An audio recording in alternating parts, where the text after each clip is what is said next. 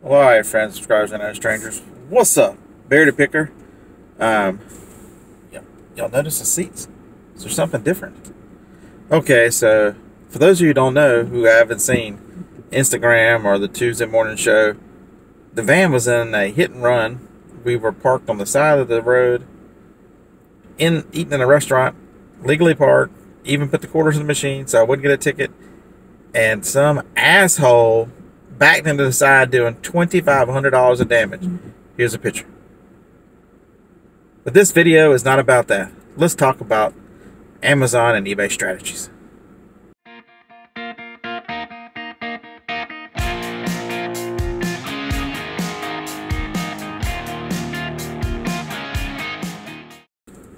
All right, so eBay and Amazon strategies. I was mistaken, and it's too early in the year for me to admit a mistake. I only have like one or two a year, so to have one in February is awful. Not really a mistake. So what I want to talk to you about is when people ask me about fulfilled by merchant, I told them my answer was always, let's go to Chick-fil-A. Let's go eat the Lord's chicken.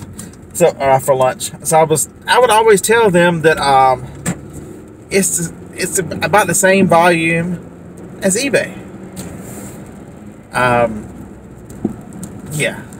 Boy, was I wrong. I shipped 85 yesterday. 3 eBays, 82 Amazon. That's all merchant fulfilled in one day. Okay, I didn't have the van this morning, so this little car was filled to the gills with come on, buddy, with boxes. And Johnny's like, "How did you get all that in my little car?" Elf magic. That's what it was. It was elf magic. So yeah, I was wrong. You know, so if you've got items that are hot, if you got items that sell fast, fulfilled by merchant. Okay, so I don't know if anybody's even bothered to ask me, "Hey, Beard," they just assume, why are you using fulfilled by merchant instead of FBA? Don't you get a better price? Typically, you get a higher price FBA. But the problem is has anybody else noticed, trying not to hit their drive-thru, has anybody else noticed that it takes a little longer now to get stuff in? So, you know, where you'd have a normal back 7 or 8 days, it could leave your house and come out of back order. That's 12 days now, 14 days. And so what happens is when you sell some of these items, Amazon does their part, and, you know, it's like it always is. But if you're on a 2-week pay cycle and you send it in, it could be a month before you see this money. And so if you've got an item that's really hot and you want to flip over and over, and you have the ability to ship from home, to ship a lot, if you haven't, I'll insert a picture of the shipping station here. And it doesn't have the bubble machine. I've got a mini packer that I ordered as well. From Eric. I'm still going to open that sucker. But if you have the ability to, you know, it took me maybe 3 hours to do all those packages yesterday. It did not take a long time. And I had the computer going, and I was talking to Steve and Phil about the reseller gathering in Nashville this June.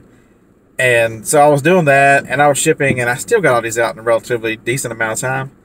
And so what I would tell you is, if you have the ability to ship a lot and can meet their own time and all that stuff, and you've got hot items, think about fulfilled by merchant. Think about turning that money over, where instead of turning it over, you know, once a month, you know, now you can turn it over each pay cycle. You know, last night I was shipping. My pay cycle ends between 8 and 9 o'clock on every other Tuesday.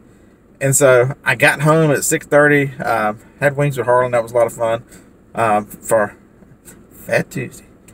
And was able to ship for about 40 minutes before they cut it off. And so what does that do? The stuff that I bought yesterday, that sold yesterday, that I got shipped before they reset and cut it off, means I get paid Friday. So ended up getting about $2,000 worth shipped out in that hour and a half period.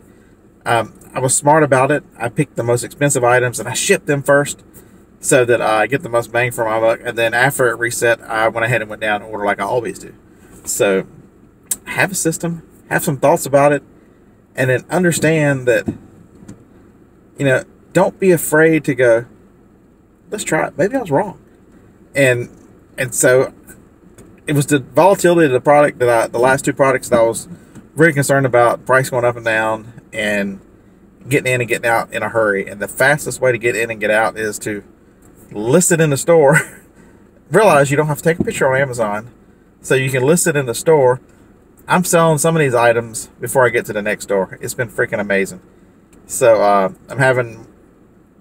I've almost eclipsed my best month ever. My best month ever on Amazon was December of 16. I did 93 in 1 month. That was my biggest month. I'm probably going to eclipse that in February. So that's how good a month it's been. I'm sorry about the videos not being more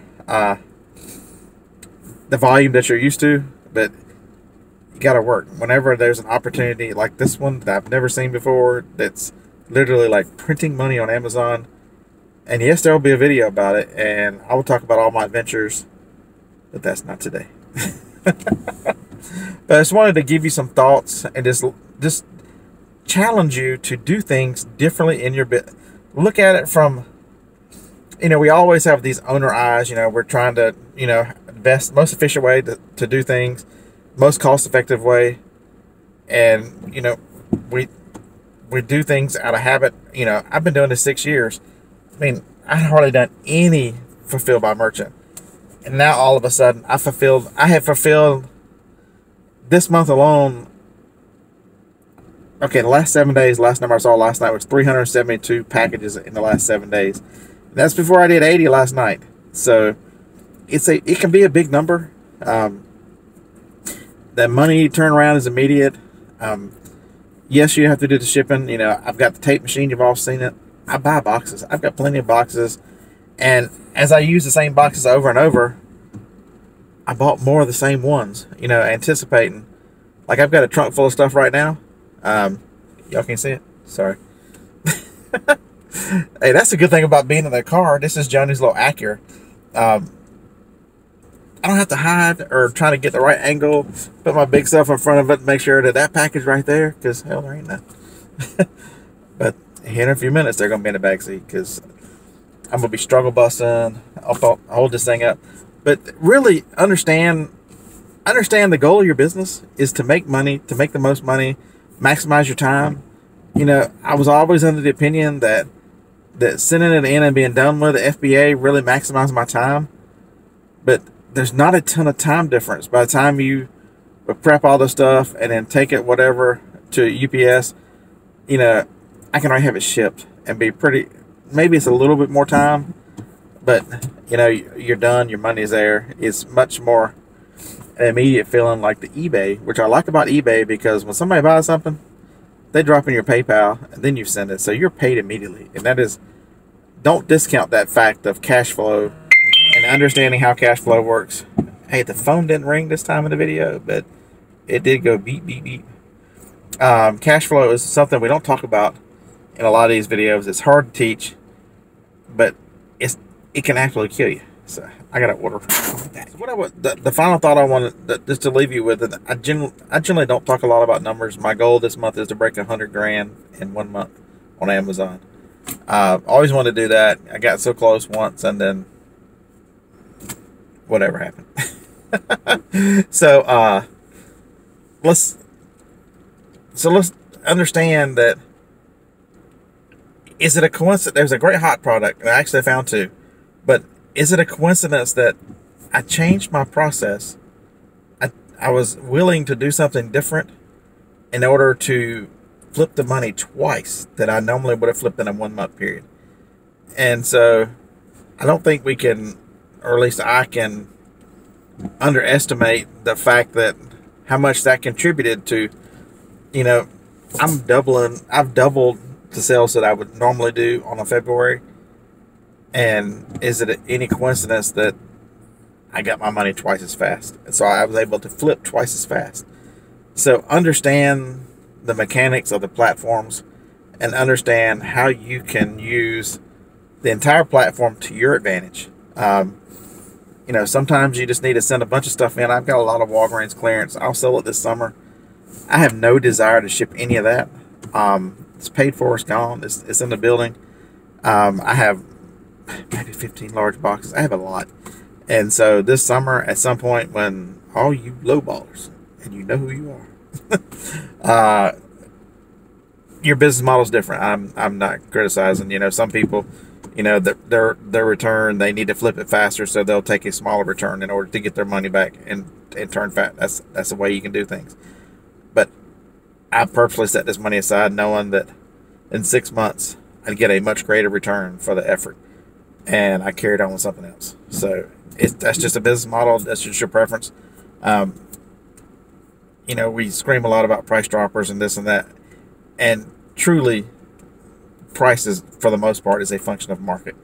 And once you understand that when the demand is up, the price generally goes with it, because the supply dwindles. And as the supply chain catches up, even if demand stays up, supply has recovered and price goes down.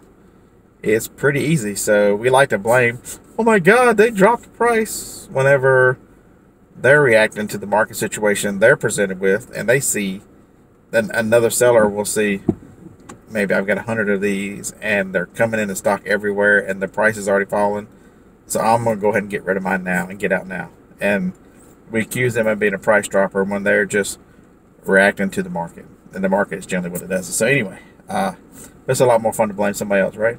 That damn market, you can't blame him, right? But you can blame seller XYZ. So try things different. Try things, understand, really get a great overview of your business, and don't be afraid to go, what if I merchant fulfill this? You know, there's some stuff, we're having issues with price alerts on eBay, on Amazon, and restrictions. My brother was restricted on the product I'm sourcing after he sold a ton, and he took a couple days, and this morning he goes, man, look at the freaking prices on eBay. I haven't sold this much on eBay in months, and that's just today. So whether it's Fulfilled by Merchant, or there's another platform, not taking no for an answer, trying things, always improvement, always learning. You can do this. If it was easy, every freaking body would do it. Yep, thank you very much. My All right, so I wanted to leave you with the thoughts of, you're in charge of your business, nobody else. So act like a business owner and understand that it's up to you. Don't accept no. Don't accept slow sales. Don't accept restrictions. These are just obstacles. You know, how are you going to overcome these for the benefit of your business? And once you get over the emotion and understand, work towards a goal and work, you'll be amazed how much you can get accomplished. All right, I'm cheering for you. Thanks for watching. On your way out the door, how about hitting the thumbs up? I appreciate you if you've learned something, if I've caused you to think about something. That's all I wanted to do, is come on here and just get you guys thinking of something different, because I've had a mindset change, somehow that, and I think it would benefit you guys to do a lot of the same kind of analysis and thinking. All right, we'll catch you in the next one. I even got a Roll Tide hat now. Roll Tide. I bought this just for y'all, the flea market.